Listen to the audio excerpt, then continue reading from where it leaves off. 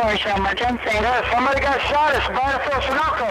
Okay, what's the address there, sir? I don't know, 7209, I think. Okay, somebody got shot? The guy is dead. Laying there, man. He's laying on the car. We get a guy just shot out here. I'm on the corner of Shalimia and Georgia Street. So what's going on there? There's a dude just got shot here at the intersection. 3 weeks in October 2002, a time seared into our memories. But stepping over the line, shooting a kid, I guess it's getting to be really, really personal now. Absolute horror. This isn't supposed to happen in a community like this. As two murderous snipers encircled the Washington, D.C. area, a time when we all realized that our life or death in those 22 days was just a matter of chance. Welcome back to 3 Weeks of Hell, the D.C. Snipers. I'm Bob Barnard, and this is episode 4 of our podcast looking back on the D.C. snipers who terrorized the D.C. region in a wider sense 20 years ago in October of 2002.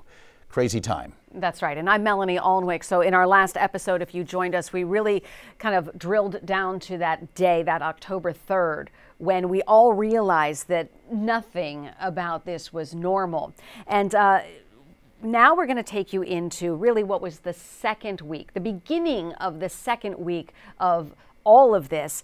And everybody was kind of hunkered down, not sure what was going on. And while that was happening, there was a mom and her kids in Prince George's County. They were also anxiously watching the news. But Mildred Muhammad had another reason to try to stay low, and that was her ex-husband, John Allen Muhammad. Mildred Muhammad agreed to sit down with me for an unedited discussion. I really want to know, who was Mildred Muhammad back in 2002?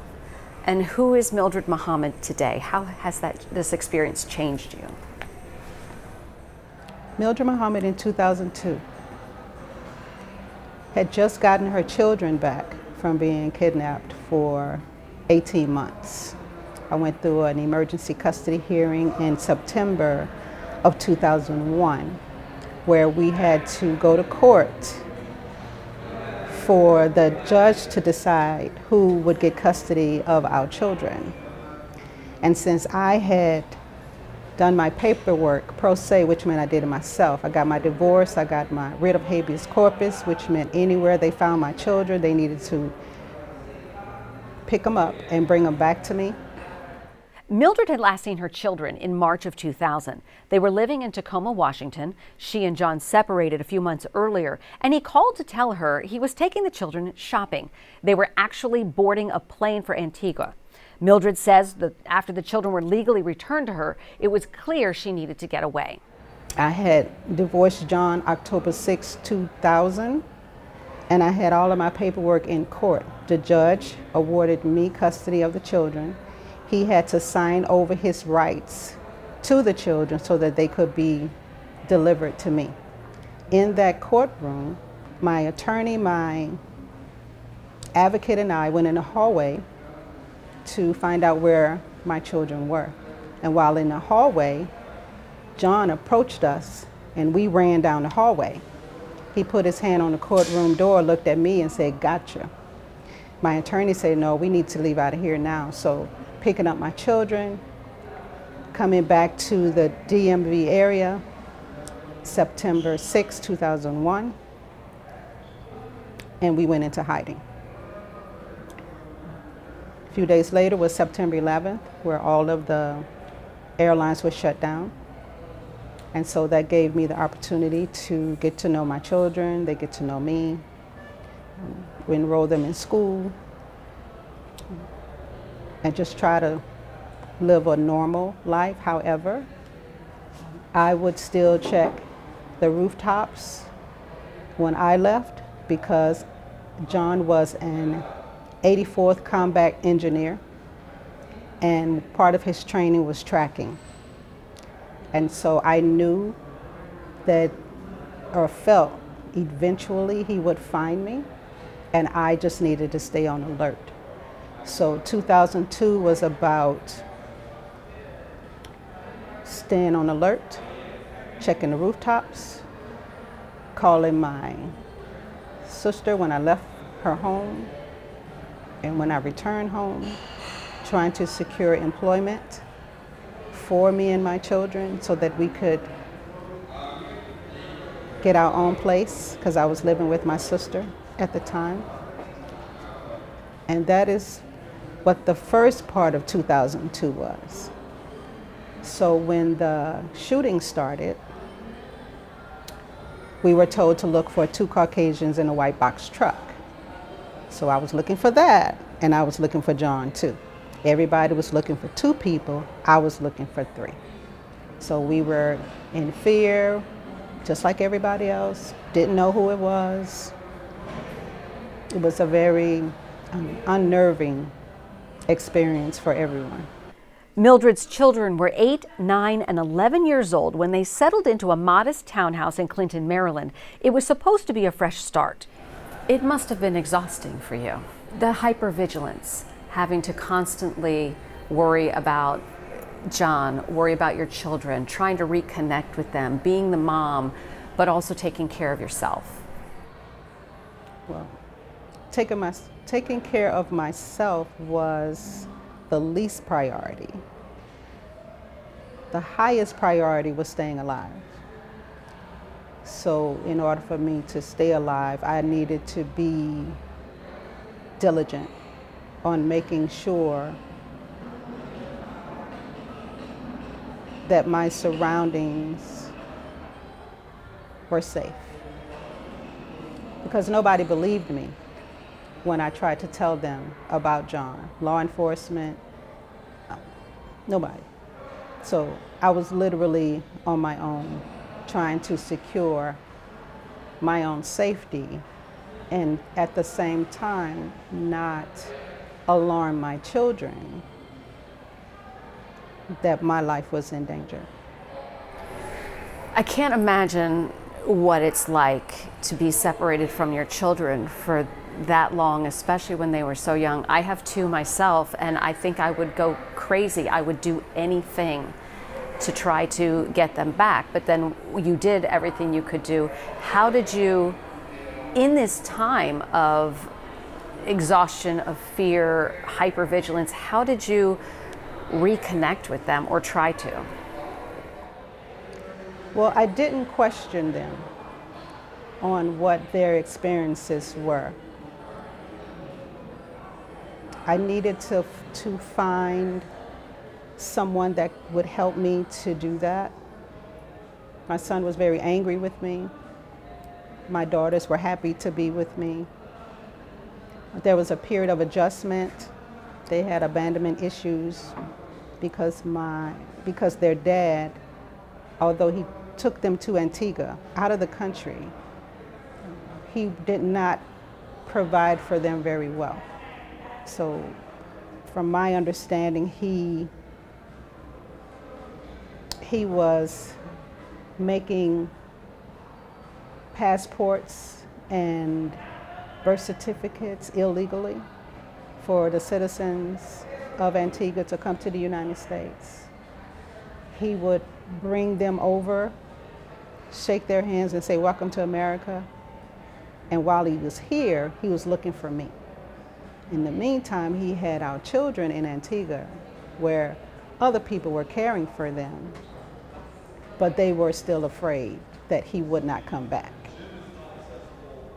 So after that experience and getting them back with me, then I had to really assess what would be the correct procedure to help them to process where they've been and where they are. And so going to work, I would say I'll be home at 5. Well, if I came home at 5:15 and I walked through the door, then they were hysterical. So I had to start giving a range. So I get off at 5, I'll be home between 5:30 and 6, right? Because although I worked at Southern Maryland Hospital at that time, I didn't have friends. I didn't have anyone to confide in, because for me, I was saving their life. Because anybody that was associated with me, I felt I was putting their life in danger because they weren't aware that someone was out there trying to kill me. And you think some of that were the lingering effects of the years of emotional abuse that you had suffered? It's not a lingering effect. He said, "You have become my enemy, and as my enemy, I will kill you." John was a man of his word. He said what he meant, and he meant what he said. The fact that I couldn't get anybody else to believe me didn't mean that I was going to negate what he said. So he was going to kill me, and he was going to bury me where nobody would be able to find me. So no one else was willing to take my safety into consideration, then I had to do it. And I had to take other people's safety who were coming into contact with me. Why do you think nobody believed you? Because they don't ever believe victims who don't have scars. I didn't have a scar. 80% of victims don't have physical scars to prove they're victims. Business people, nurses, doctors, police officers, they could all be victims, but they're not going to tell anybody, because as soon as I tell you I'm a victim of domestic violence, your opinion and the light that you have in your eye when you see me diminishes. And so now I'm just a pathetic person who allows someone to come into my life to control and abuse me. You could get out of that at any time. No, you can't. But people don't understand that, nor do they want to. That's why victim blaming is at the highest peak whenever something like this come out. When the community found out that I was his ex-wife, so the comments were, you know, if you would have stayed with him, he just would have killed you. If you would have stayed on the West Coast, then the people on the East Coast would still be alive. How dare you call you and your children victims when none of you were hurt or killed? And how dare you bring this drama into this quiet community? It was all my fault. It must have been so hurtful. Nope. No, ma'am. Everybody is entitled to their opinions. I don't have to accept them, and I don't have to internalize them. And that's where I left it. So no, it wasn't hurtful. Mildred met John Muhammad in Baton Rouge, Louisiana in 1983. In her first book, she writes that she was a naive 23-year-old who wanted to meet somebody to love. She recalled John had a beautiful smile, and she was impressed with his punctuality for their dates. When she found out John was married, she wanted to end it. They agreed to remain friends as she tutored John in reading. In 1985, John enlisted in the Army and was stationed at Fort Lewis in Tacoma, Washington. After divorcing his wife, John married Mildred in 1988. Take me back to the early years, because the relationship, your relationship with John, changed. And when did you realize that things were changing? When he came back from Desert Storm. He was a different person. As I'm sure you've heard this many times, when soldiers return from a war zone, they're not the same person that they were when they left. And so before he was jovial, life of the party, everybody wanted to be around him. When he got back, he was very subdued, isolation, rocking back and forth in a chair. I'd ask him, "Are you okay?" He said, "I'm good." He was diagnosed with PTSD, and he was not debriefed. PTSD at that time, there were not a lot of resources available, and any soldier that sought out help for a mental disorder would be flagged, and they would not be promoted. So there are many soldiers that are walking around with PTSD that are in the military that will not go to seek assistance on posts, but they will go off posts to get the help that they need. What was the point of, at what point did you decide to leave the marriage, or was it a mutual breakup? We had a mobile auto repair service for a few years where we would go out and fix vehicles. And in that service, he was having multiple affairs. And so it got to a point where I said, you know what? I want a divorce. He said, well, why do you want a divorce? I said, well, you know, you're acting free. You may as well be free. You don't have to lie to me. You don't have to say you're here when you're there. I am taking myself out of this equation. And that's when it escalated. So he moved out, but he still had a key to the house. So he would come in the middle of the night. I would hear the key going into the door. I would hear him walking down the hallway. I would open my eye to a slither, watch him come in, walk from one side of the bed to the other, lean over to listen to me breathe. He'd stand up and walk out the door. So I called to get the locks changed. He changed the locks, but then he started changing my phone number multiple times. Finally was able to get the phone company to put a code on my phone so he wouldn't be able to do that. And what upset him mostly was he came over to the house and tried to push his way in where I fell back and hit my head on the fireplace. I called the police, he ran. Police came, they asked me, did I have a restraining order? I said, no, I don't. They gave me the paperwork. I went to the courthouse. It was one sheet of paper with 10 questions. And I was crying uncontrollably because 12 years of marriage, 3 children, a business, and it's reduced to filling out a restraining order. I completed the restraining order, went to court. The judge said, you know, you really need to get away from this guy. I said, Your Honor, I'm really trying to do that. And he gave me a lifetime restraining order. So I don't know if they still do that, but I had a lifetime restraining order. But we still had to have visitation with the children. So he came over and he said, we need to talk. Well, my brother was in the house, so I wasn't afraid. And he said, so we went in the garage. He said, you're not going to raise my children by yourself. You have become my enemy, and as my enemy, I will kill you. So not to show fear and to be outdone, I say, well, I've been sleeping with the enemy all this time. What else you going to do? He charged at me. I ran to my brother. He left the house. I told my brother, John is going to kill me. He said, John not going to kill you. He's just playing with you. I never went to my brother again for help. Because when you are a victim of domestic violence and you go to a family member or a friend, a colleague, or somebody that you trust, and you say, he's done, or she, A, B, C, and D to me, and their first response is, well, I don't know that side of them. They've never said anything. I'm done. I'm not talking to you, because what you're going to do is you're going to go back to him and say, hey, you know, Mildred was saying these things about you, and I'm just trying to check. You've just put my life in danger. You just set me up. So that's called the touch test, as a matter of fact. I'm touching with my words what your response would be.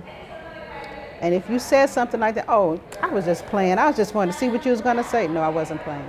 I know I can't talk to you anymore. So at what point did you come to the DC area, and what brought you here?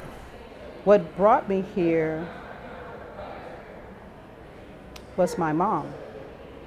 When I was in the shelter, my sister called and said that our mother was sick and she needed help taking care of her. Mildred testified in court that John took everything from her: her children, her home, her health. Coming to help her mother and her sister, she says she got her strength back. After I got all of my paperwork straight, I came to the DC area. I filed my restraining order under full faith and credit so that it would have the same power here that it would have in Washington State. I called the FBI when I got here and said to them that my children are no longer in the country and I need help, because it's a federal offense to take your children out of the country when there's a custody issue. So they came over, I told them what was happening, gave them all of my paperwork. They sent me my paperwork in 2 weeks and said that it was an ongoing case and they were going to refer me back to Seattle. I called the agent in Seattle. I told him that I'm running for my life, my children are kidnapped, it's going to be a headshot, because his motto was one shot, one kill to the head, never leave an enemy behind. And I just need help to find my children. They said, well, Ms. Muhammad, since we know he's looking for you, what we want to do is we want to put you in the middle of a parking lot and use you as a decoy. This way we can lure him out. I said, excuse me, it's going to be a headshot. You're not going to know which way the bullet is coming from. I said, we're just trying to help you out. And I hung up the phone. So while you were here, I'm trying to put the timeline together. So you came here, your children were still in Antigua. Correct, or wherever. I didn't know where they were at the time, right. And when was that? January 2001 is when I came here. So you're still trying to get your children back. And how was it that you knew that they were in Antigua, and you said you went to court? You found out that that's where they were? Yes, when I was August of 2001. The shelter that I was in Tacoma, Washington, called and said they found my children.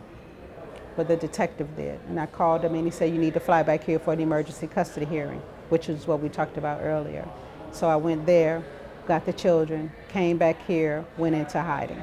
So from September 2001 until September 2002, it was all about making sure my children were safe, that we were, I find a job, trying to get housing and things like that. So then in September 2002 or early October 2002, as you said, you were sort of in a much more heightened way, absorbing the news of what was happening just like the rest of us. Tell me about that. So the first shooting rang out, and I think it was maybe early October is when they started taking it seriously, that it was going to be, seemed to be a serial thing happening. And so it was about me talking to my children. Hey, if you see anything suspicious, let me know. Are you guys okay? Walking them to the bus stop at the same time, looking around to make sure I'm not being pursued. So October 11th, a coworker convinced me to allow her to pick me up to bring me to work. I'm still at Southern Maryland Hospital. And so when I get in the car, she said, you know, there's a dark colored car outside your cul-de-sac. I'm getting a real bad feeling about that car. I said, yeah, girl, it's okay, let's just go to work. So we passed by the car. The driver looks at us, but the passenger has a newspaper, and as we're passing by the car, he raises the paper up so we can't see him. And I said, did you see that? She said, yeah. I said, give me your phone. So I called 911. I said, there's a dark colored Caprice Impala with New Jersey plates, 2 African-American males seated outside the car, seated in the car. And she said, okay, we'll get somebody over there to investigate. So that's where we're going to leave it for today. Later in this podcast series, the second half of my conversation with Mildred Muhammad, including her recollection of the night that the FBI came knocking on her door.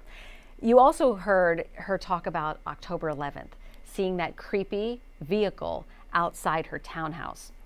When you go back through the timeline and you look, the dates match up. October 11th, that was the day that Kenneth Bridges was shot in Spotsylvania, Virginia. He was one of 3 people shot and killed that second week, including Dean Myers at the Sunoco gas station that's still there in Manassas on 234, and also Iron Brown, who was the 13-year-old shot on October 7th outside his middle school in Prince George's County. In our next episode, you're going to hear from Iron. I've had a long conversation with him. He talks about that time, how he's doing now, and I hope you find that compelling as well. So don't forget to check out our podcast on all your podcast platforms. You can also find it on fox5dc.com and also on YouTube on our Fox 5 channel. I'm really enjoying seeing everyone's comments, so please check it out. Leave a comment. Thanks so much.